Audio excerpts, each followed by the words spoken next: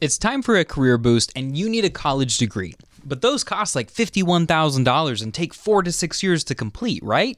Well, thank goodness there's about a zillion ads out there from Capella and Phoenix University telling you exactly where to spend your money. Well, I'm here to say that you can do a whole lot better than those guys. And this video is my 2023 list of the best online colleges for busy adults like you who want to graduate college quickly and inexpensively so that they can build careers that they love. And if you like what you see, sign up for a consultation with my team at the link in the description. We often help people graduate for right around an average of $8,000 and in somewhere between 12 to 18 months. That being said, let's start with some honorable mentions. University of the People is a great school because it is tuition free. You still have to pay money for assessments, but you don't have to pay anything for the classes. And it is great for people outside of the US, but not so good for US citizens because it's not regionally accredited here yet. Excelsior University and Charter Oak State College used to be part of the big three hackable colleges, basically code for graduating college quickly and inexpensively using alternative forms of credit.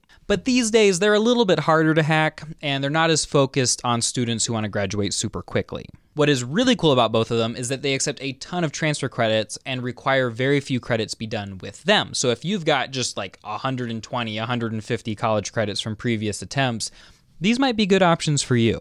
And the globals. We've got University of Maryland Global, Colorado State University Global, UMass Global, and Purdue Global University are all pretty hackable and affordable, but they each have weird requirements for admissions, or there are certain types of hacking credit they don't play nicely with. Usually they're like 70% good, but have just something weird that makes it inaccessible for a lot of people.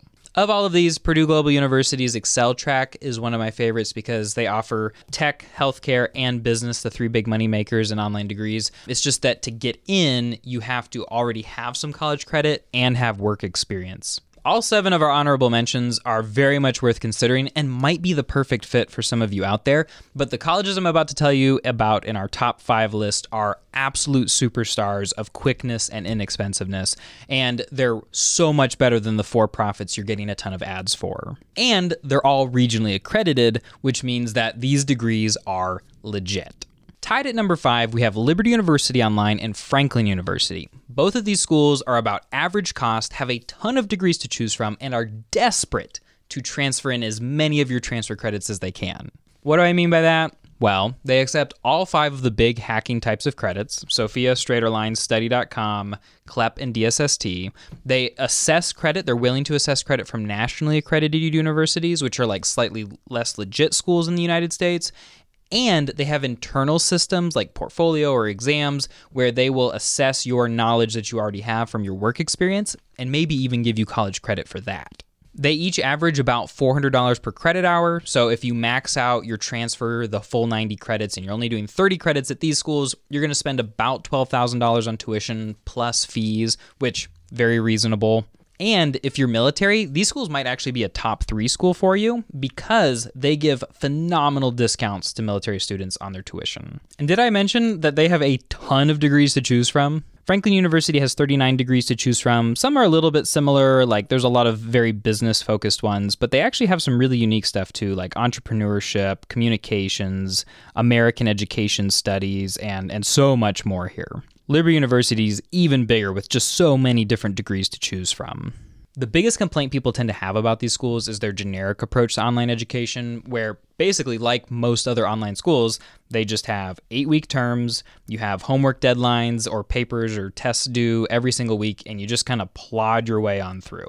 It's not bad, it's not exciting, it's basically just the standard, and it can leave a lot of students feeling a little bit isolated from classmates because other than some discussion boards or getting grading notes or emails from a professor, you don't really have a lot of human interaction. On the other hand, some people really like the weekly accountability where they're trying to hit deadlines and somebody is reminding them about them. Apart from that, their graduation rates hover around 1/3, and that might be standard or average for online schools, but you really kind of want to see a school hitting like 40% for it to be one of the like more quality ones. partially because that shows a more engaging educational experience and maybe better customer service. Despite all of that, if you went to either one of these schools with 0 credit, starting from scratch, and you did it the college hacked way, you could spend as little as $15,000 and graduate somewhere between 1 and 2 years from when you started. And of course, if you transfer in a bunch of credits, it could be much quicker than that. Western Governors University is a monster. They've got over 150,000 online students, so they're incredibly popular, and they have a graduation rate of over 50%, which really makes them stand out. And this is because they approach college different. Basically, you pay for a certain amount of time, like for this degree, $3,600 essentially for a 6-month term, and then you jump into some classes based on what's in your degree plan. They give you videos to watch, they give you homework to read, and at the end, when you feel like you're ready, you take a final assessment. Sometimes that's a test, sometimes it's a project, and if you pass that, you get that college credit. So there's no deadlines, and it's completely self-paced, which leaves you free to take as many courses as you can in that 6-month period. Busy adults love the system because no deadlines means it's flexible to their schedule. You can go as fast as you want, which means you could, graduate in as little as a year. I'm sure there's some people out there who have done it in 6 months, and you can spend so little money to get it done. Their healthcare degrees cost $4,200 per 6 months, but let's just say it averages out to somewhere around $3,800. That means that you're spending about $21 per day for college, which is nothing. And then there's the degrees to choose from. We've got business, we've got IT, we've got healthcare, and we have education, which means we've got society's 3 current big moneymakers plus education.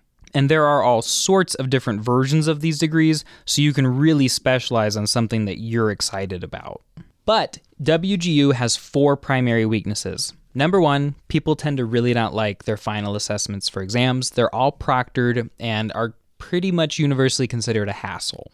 And 2, their degrees don't have free electives, so it's a lot harder to transfer in credits from even cheaper places or from like a previous degree that you attempted. If you've got upper level psychology credits, good luck finding a place for them to fit into one of these degrees. 3, they don't accept international students, so if you're not from the US, this isn't even an option. And then 4, they only really have 4 fields to choose from. So if you want something like criminal justice or something with a little bit more of a humanities approach or graphic design or whatever, you're straight out of luck. I like to think of WGU as kind of a college hacking degree that doesn't require a lot of hacking. Basically, they're so cheap already and they're competency-based so you can go as fast as you want. It's like a more expensive version of Sophia credits. Now, there are quicker, cheaper ways to do college like we talk about in this website, like we talk about in this video here, but if you wanted to keep things simple, WGU is simple. So at the end of the day, if you were starting from scratch, I would estimate you'd be finishing WGU for somewhere between $8,000 and $16,000 in 1 to 2 years, depending on how you go about it. Southern New Hampshire University is basically Franklin University or Liberty University Online, but cheaper. Much cheaper. Like the other 2 schools, they're very transfer friendly, they have a ton of degrees to choose from, and they love all of the big types of hacking credit.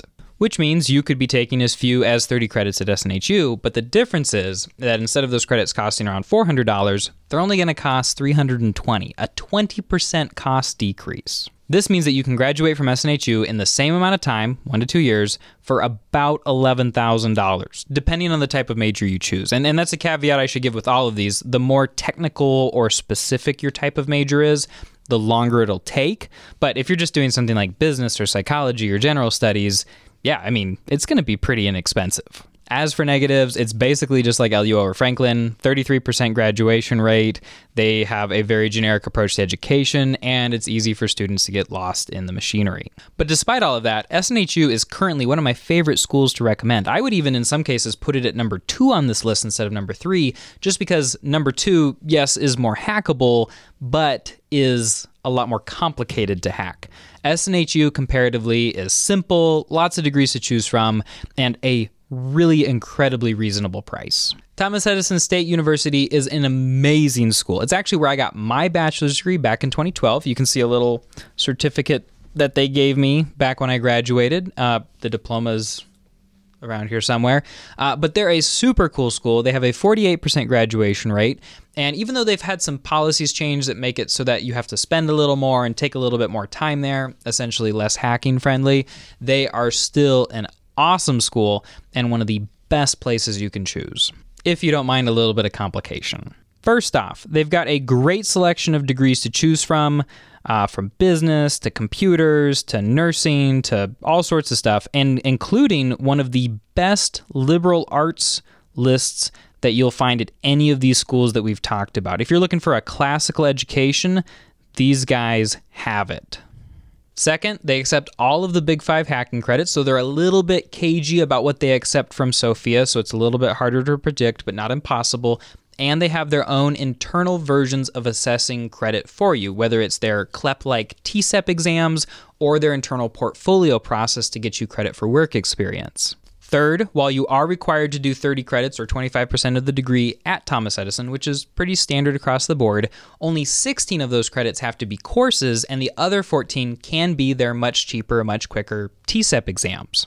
But fourth, their pricing system is really weird. You can pay for a bulk 12-credit semester for about $5,000, and it's possible to knock out 16 credits in that term, and you probably want to, because if you don't, you're going to be spending $535 per credit hour, which is actually really expensive.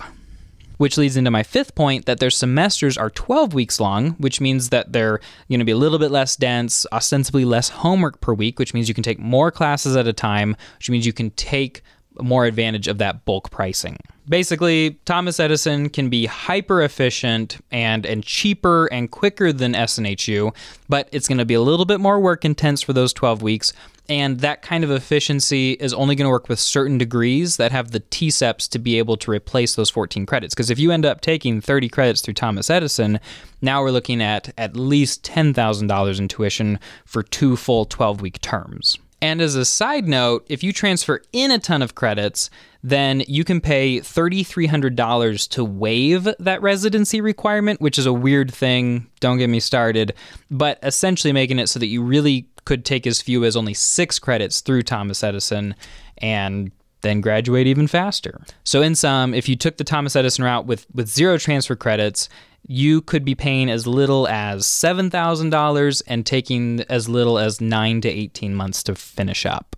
The University of Maine at Presque Isles online program has one weakness, but it's amazing in literally every other way. UMPI does have traditional 8-week-long term online degrees, just like a lot of these other guys. But what really makes them stand out is that their Your Pace program is competency-based, just like WGU, except you're only paying $1,400 for an 8-week term. So it's a slightly higher premium that comes out to about $25 a day. But because they accept so much hacking credit and because their degrees are so incredibly flexible, you can transfer in tons of cheaper credit and quicker credit from other places, you really end up spending so much less and graduate so much quicker. I've literally got a video with a guy who finished 33 credits in 8 weeks with UMPI, essentially meaning that his credits cost him like $42 a piece, which that's insane. And these guys accept a ton of transfer credit. Not only can you use the Big 5 hacking credit options, which we talk about in this video, to fill up large portions of the gen eds and even some of the major areas, but they have big free elective sections. Just look at this degree. It's one of their Chipotle degrees, which I talk about in another video, essentially meaning that you get to build the degree yourself. It's Bachelor of Liberal Studies with a management minor.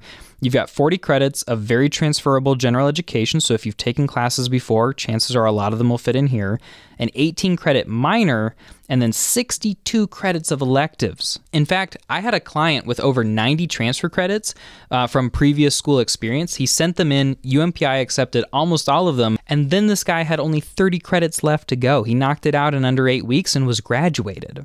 Of course, the big problem with UMPI is that they only have 6 majors to choose from, or 14 if you count the specializations. They've got accounting, business, criminal justice, history/political science, English, and then liberal studies. Of course, I keep my ear to the ground. There might be some more majors coming out soon. Who knows? And as for course experience, students tend to be really excited about it. Now, because it's competency-based, you have even less interaction with other humans. So if you're a social person or you want to have discussions, not the degree for you. But if you're looking to go fast, it's completely self-paced, and the final projects are not proctored, which means they tend to be projects or essays or presentations that you film rather than tests.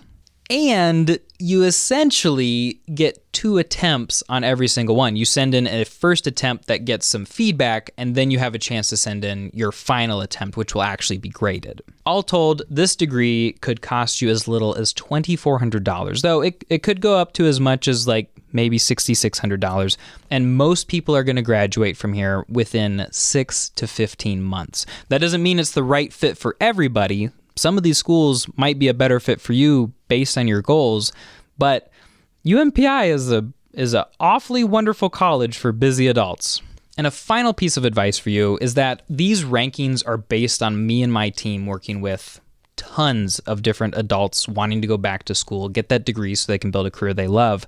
But the thing we've learned, and the thing that we hope we have made very clear to our clients, is that the final decision maker has to be you. You need to pick a school that is going to help you accomplish your long-term goals. And in the end, it's all about backwards planning. So make sure that you're doing your research and picking wisely. And if you want to speed up that research process and work with a professional college hacking consultant, sign up for a consultation with my team at the link in the description. We'd love to get you graduated, and I guarantee you we can help you get there pretty quickly and pretty inexpensively. Thanks for watching, and happy hacking.